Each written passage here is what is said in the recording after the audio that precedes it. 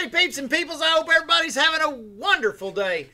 Today what I got for y'all is kind of a messed up little video. I think y'all will like it, so don't be discouraged. But we did some mill modifications, and I kind of want to show them off. They're small. They're a bunch of little modifications we made through this rainy weather. And now we're on the back side of it, and some of them didn't make it.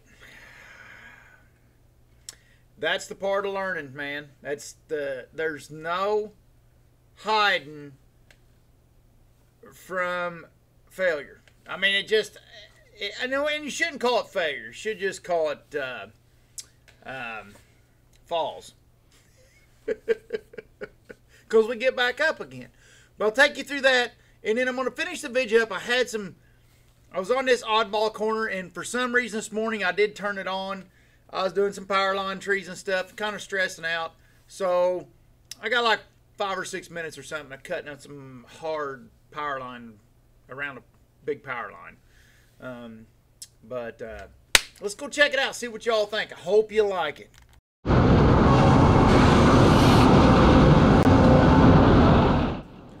First item of business here, you see that where the Walter and they painted the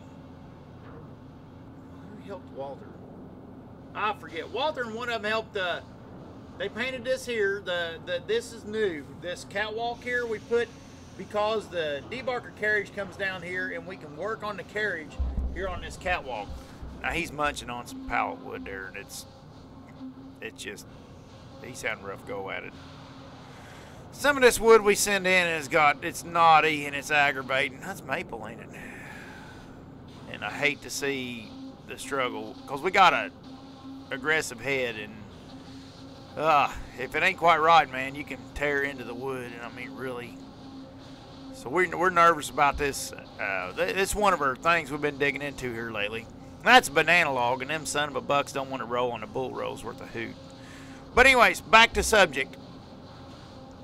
The green catwalk you're seeing here is new. That big 6-inch tubing, square tubing, is a box frame we're making around these logs to keep them from falling out of bounds. That's so. In them two additions are fantastic additions. Operators love it. Everybody loves it. That's a win. But let's go to the not so winning part. The next item down here is one that me and Robin put a lot of effort into and was really proud of it. It's this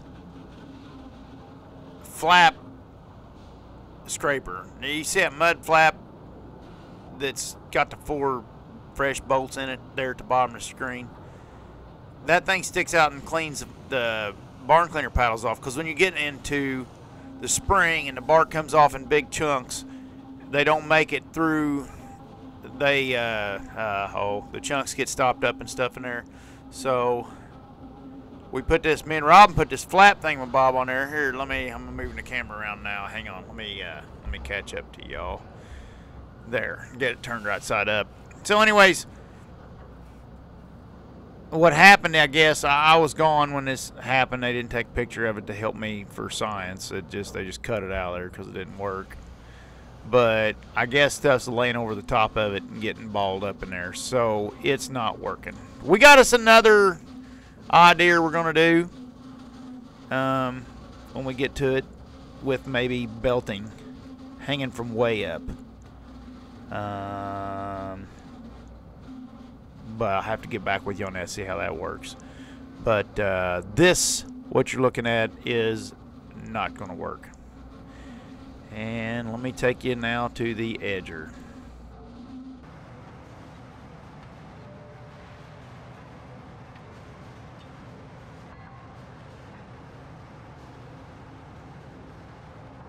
Here's our next one. It's an ongoing study here. I've been battling this since last year, just on the back of my mind, trying to come up with a system. And the grate is a concept that'll work. Problem is this grate's way too fine. Them pieces that you're like the piece I pulled out a second ago, them pieces can't be making it to barn cleaner because that's what screws up the barn cleaner.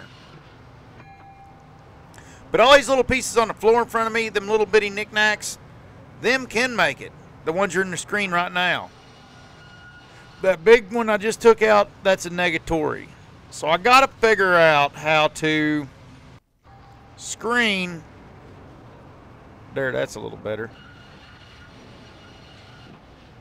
And I need to hang up, but I don't know, I ain't figured it all out yet. I mean, I'm getting closer.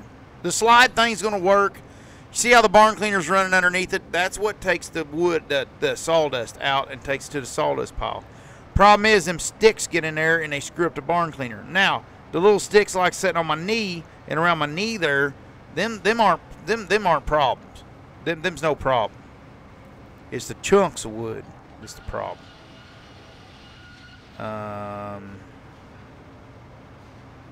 Anybody got any ideas? That's regular catwalk that I put in there, and that's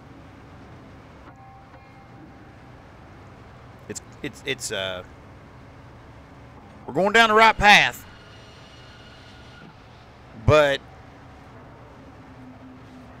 and what's going on is that sawdust is going to build up there, and it'll finally make a little stack, a little pile right there, and then it's kind of like a berm at the edge of a fill pile in a rock quarry. You know, the berm builds up, the edger builds the berm up, and then everything just slides back in the barn cleaner. It's not bad. At the end of the day, it's like 3 scoop shovelfuls, and that's clean, you know. But here's the thing. I need to be filling that up. I'd like to have a catch there for the long pieces to where once every couple hours somebody reaches over and cleans it out. I know it ain't great. It ain't a perfect idea, but it can be done right before break, and it can be done without shutting the mill down. In some species, there won't be hardly any of it anyways. But then some species like ash, hard maple, which is what they're sawing right now. The hard maple spits them out. Ash, hard maple. There's a chunk. See that chunk right there? That's the, I need to catch that chunk. And maybe some of them sticks, but that chunk, that's the one I need to catch. Anything smaller than that chunk can go in the cleaner. But anything that size and bigger I need to catch. So I'm thinking maybe diagonal grates that has like a 4-inch. Think of the grates if they's run at 45 degrees at a diagonal. At the same plane you're looking at. You know, it's sloped down like it is. But running a 45-degree diagonal. See where all that fuzz has got to fall through. Or else somebody's got to reach in there and clean it out once in a while. So that ain't the, you know, that ain't going to work. You know, I'm sitting there staring at it right now. I'm kind of depressed because I'm realizing this is, I'm getting there. I mean, this idea is going to work, but this idea is not going to work. And so I end up pulling a grate out of there. Maybe diagonal bars at a 45-degree angle from top right down to bottom left, or maybe like a triangle in the center to the sides, you know, with the diagonal bars, and 4 or 5 inch opening. I don't know, maybe 6. I don't know. It's, you know, what's in there is not working. Maybe it just take like an 8-inch opening. There, I'm pulling a grate out. I'm like, all right, this ain't working. I was so proud of this grate too because it could be pulled out and removed, but it ain't working. I'm like, who's crapping who? See, that stick I need to catch. Oh, it's just hard to say. Anybody got any ideas? Let me know.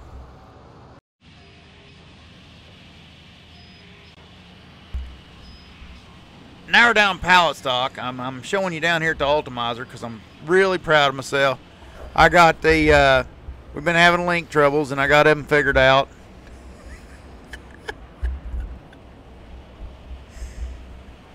The guys really got a chuckle out of this. The way this belt works, this chop saw runs off a computer program on Windows. It's got the board links in it, and through photocell and an encoder, it gets the links down, and it can optimize the amount of board available and cut it whatever links is necessary to accommodate, is what the concept of the saw is.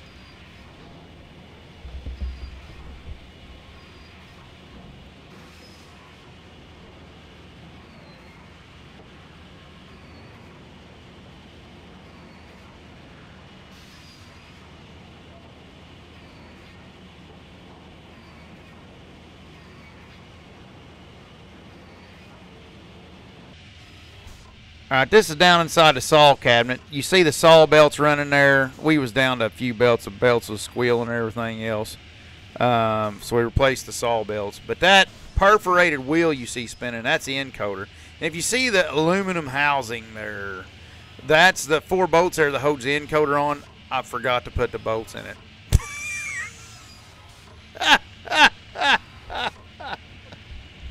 Everybody in the daggone pallet room really got a kick out of Tater making that mistake. Now I asked them if that's where they want to be when Jesus comes back, picking on poor old Tater here on the daggone Ultimizer. But so what was going on is the housing was wobbling a bit, and they was getting all kinds of messed up links. Well, I went to chasing everything through this saw. Of course, I stumbled on a few other problems. The drive motor on the belt, it's got an external fan because it's DC servo style motor, and it don't spin fast enough to cool itself.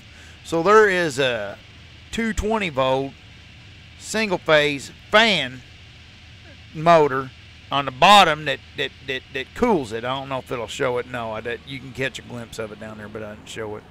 But anyways, I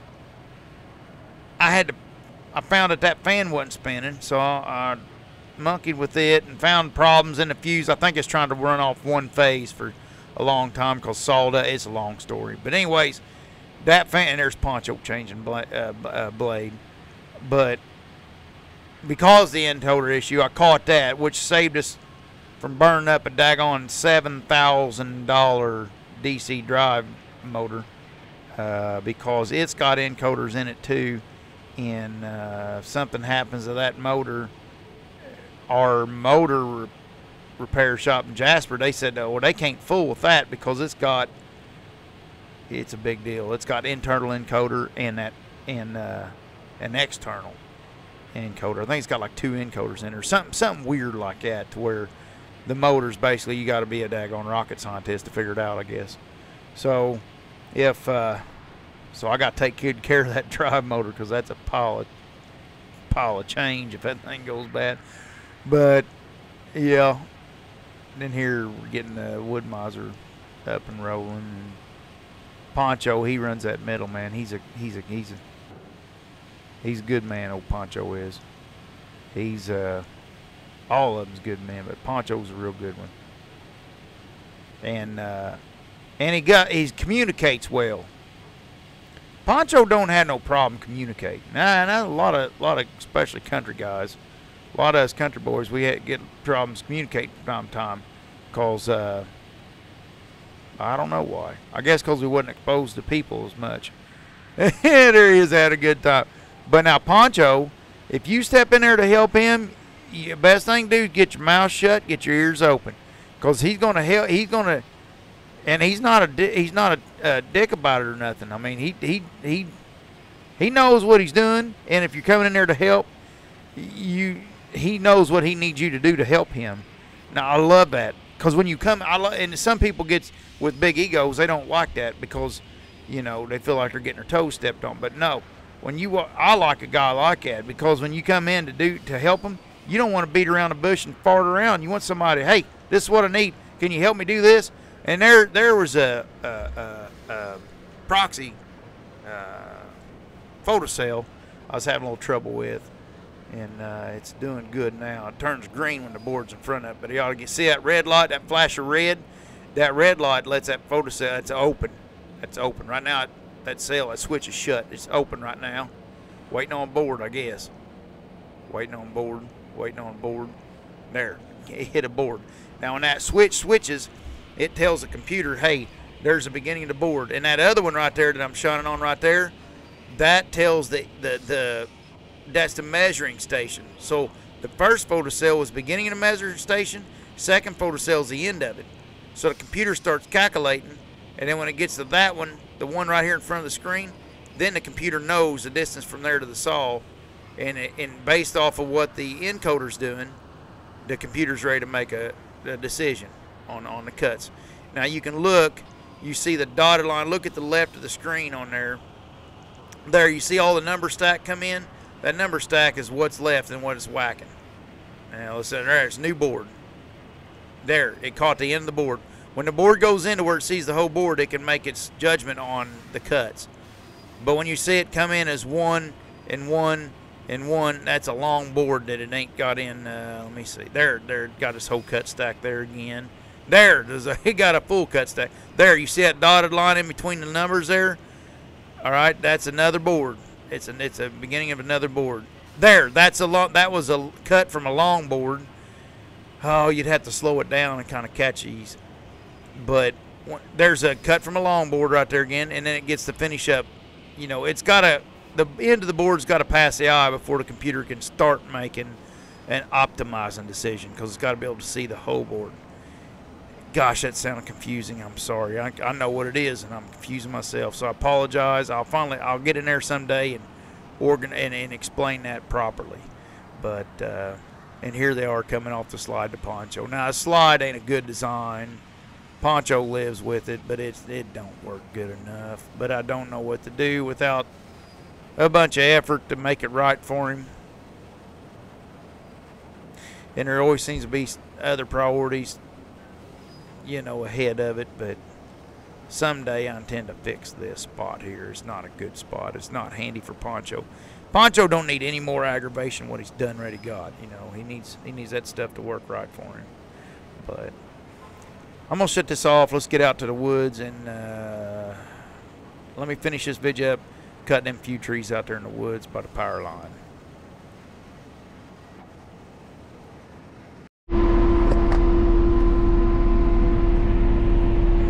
Well, we'll try this again. The daggone camera,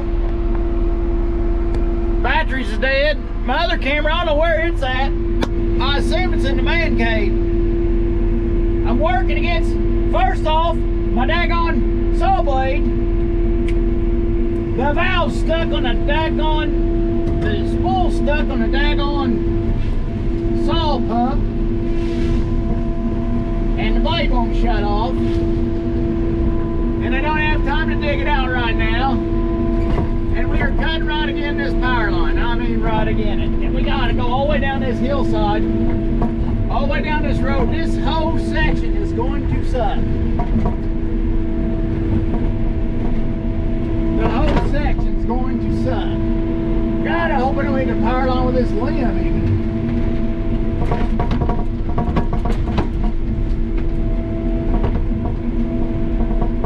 It's always got to be a power line. We've always got to be working on a stupid power line.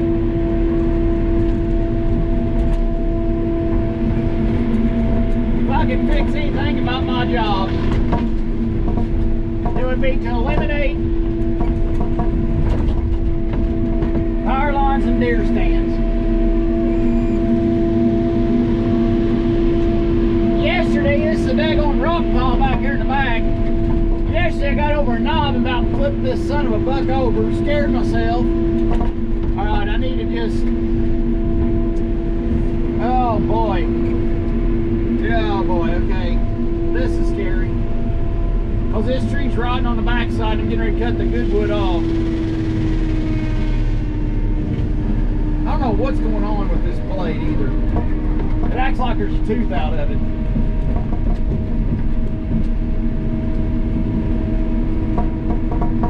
I better check that too, because it don't sound right. Let me cut this tree and then we'll check it for a tooth.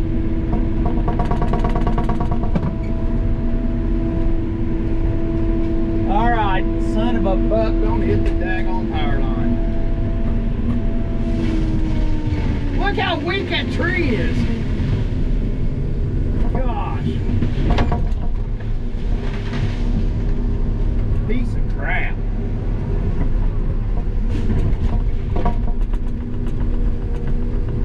Let me set this thing down. I don't have time to dig out the daggone. I don't have time to dig out my daggone blade. I got so much going on. Alright, at least this sounds better.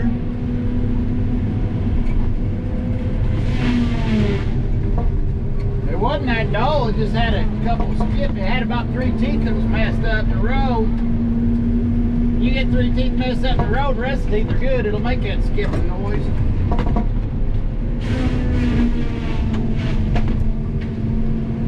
My nerves are already getting frayed this morning. I finished yesterday evening, man. I was strung out. I got myself a couple messes yesterday and I thought I was gone there once. Daggone, that spooked me. Alright, back to the oaks. Okay. Well, I'm sorry, little oak tree, it's you or the power line. And I'm not dropping it over here, it's too close to the power line. So what we'll do, we'll coppice this little oak tree, because I don't have a choice. And I'm going to try to save that oak tree beside him, but that's a big old bushy tree. There. That's a good stump. That'll send a sprout shooting back up. What's that, honey locust? Now why is that standing there?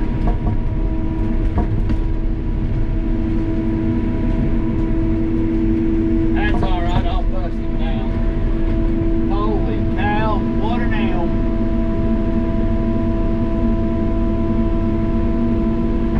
What an elm. That's a big old elm tree right there, folks.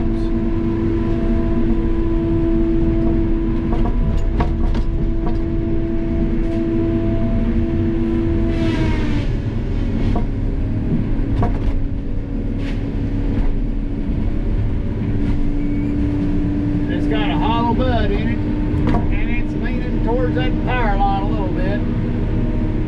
Dang. Dang.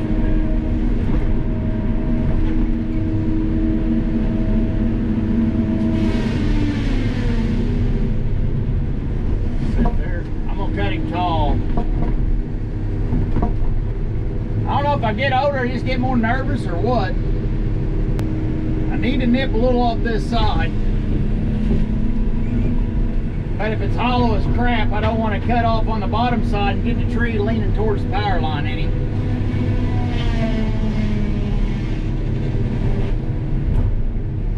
I'll just try this.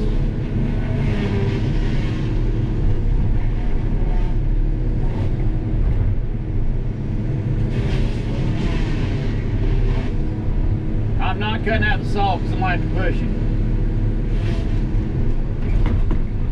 And it's got a rotten butt on it anyways. I'm just going to powerhouse this baby.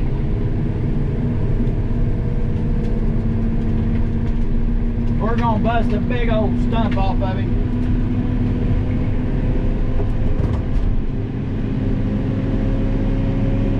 Yeah.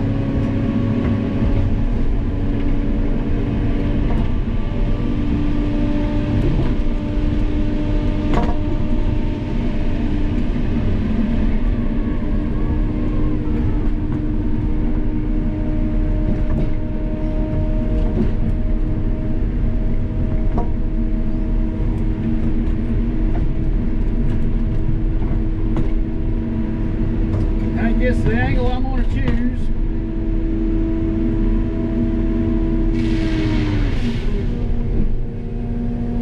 Alright, it won't lift. That's good. That means it's got plenty of wood holding.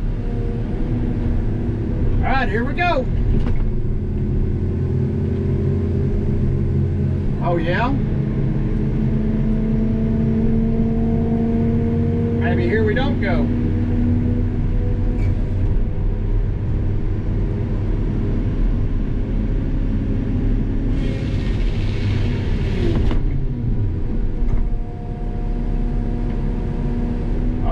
That's good. That means we got plenty of hold. And it's elm. Elm's got stringy wood.